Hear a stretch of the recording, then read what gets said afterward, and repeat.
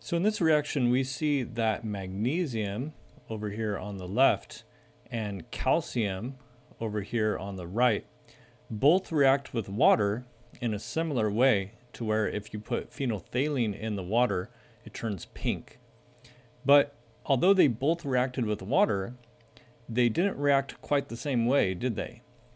So they both produced the pink color, they both reacted, but one of them happened a whole lot faster than the other. So the calcium was way faster than the magnesium. So we see we have both similarities and differences. Why is that? Why would we have similar reactions, but yet still a little bit different? Let's find magnesium and calcium on the periodic table. So notice they are right here. And you'll notice some key things about their location. So they are in the same column, or same group, we call it. So that turns out to be pretty significant. Let's try writing out the electron configurations for both magnesium and calcium. So remember, this is the S block here, and that also includes helium. Then we have the P block right here. So that's the P block. And the D block is this one. We won't use the F block, but the F block would be down here as well.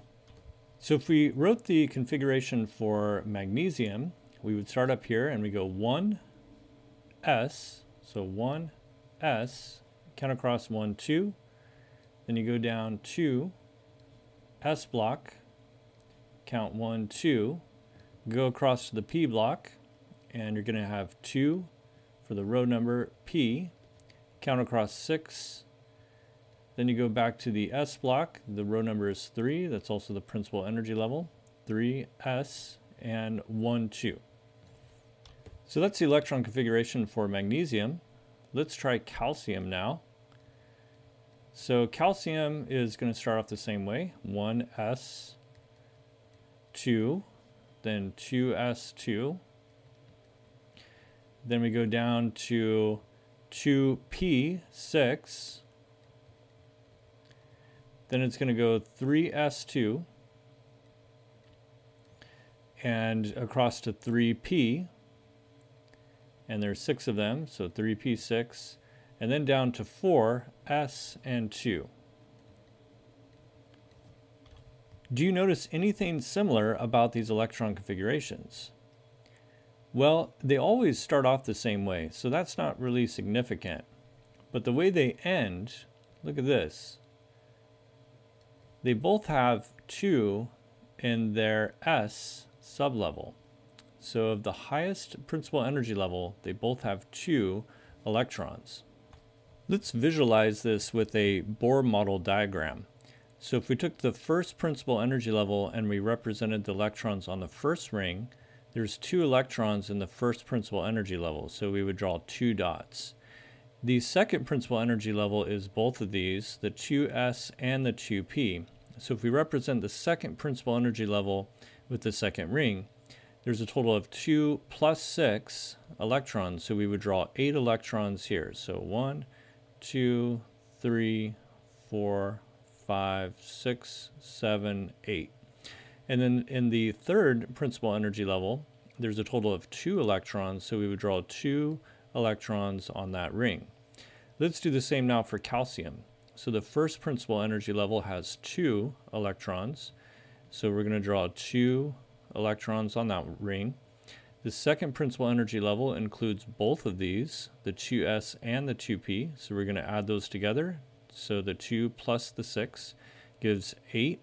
1, 2, 3, 4, 5, 6, 7, 8.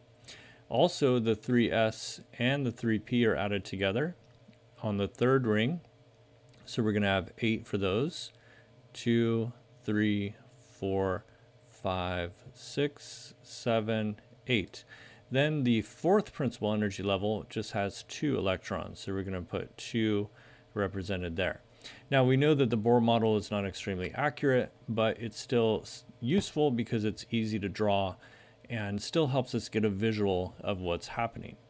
Now if we look at these atoms here, the outer part of the atom is what's really going to be doing the interacting. So the outside is what's going to touch other things like a water molecule, for example, that's going to come in here and interact with it. It's not going to interact with the inside, it's going to interact with the outside. So it's really the outside electrons, we call these valence electrons, that determine what kind of behaviors or properties or chemical reactions that things will have. And if you look at these, you'll find that the outermost electrons are the same. And so they end the same way. And that's why they both react in a similar way. They both react with water, and they both cause this pink color to form with the phenolphthalein. However, they don't react exactly the same, because while they both have the same ending electron configurations or valence electron configurations, they don't have the exact same configuration. Calcium has more energy levels than magnesium does, and that means that its outermost electrons are kind of loose, and they're easier to give up than those of magnesium, and that causes it to react much faster, much more vigorously than the magnesium does. So this is fundamentally why elements are placed within the same group in the periodic table, and they will also share similar properties because of that. So if we did the electron configurations for everything that follows this pattern, now helium is not technically in group 2, but it has the same pattern with the electron configuration. So if we did helium's electron configuration, it would be 1s2. Then if we did beryllium's, it would be 1s2, 2s2. And then if we did magnesium, we just did that one, it's 1s2, 2s2, 2p6, 3s2. And you see we have a pattern forming here. We did calcium a minute ago, and it was 1s2, 2s2, 2p6, 3s2, 3p6, 4s2. So if you look at the end, they always end the same way. They always have the same valence electrons. They have 2 electrons in their S sublevel. And sometimes we generalize this and we'll use a variable like the letter n, and we'll say it's n s2. So the n variable means that the principal energy level might change. So it will vary from 1 to 2 to 3 to 4, but it's always going to end with 2 electrons in its s sublevel.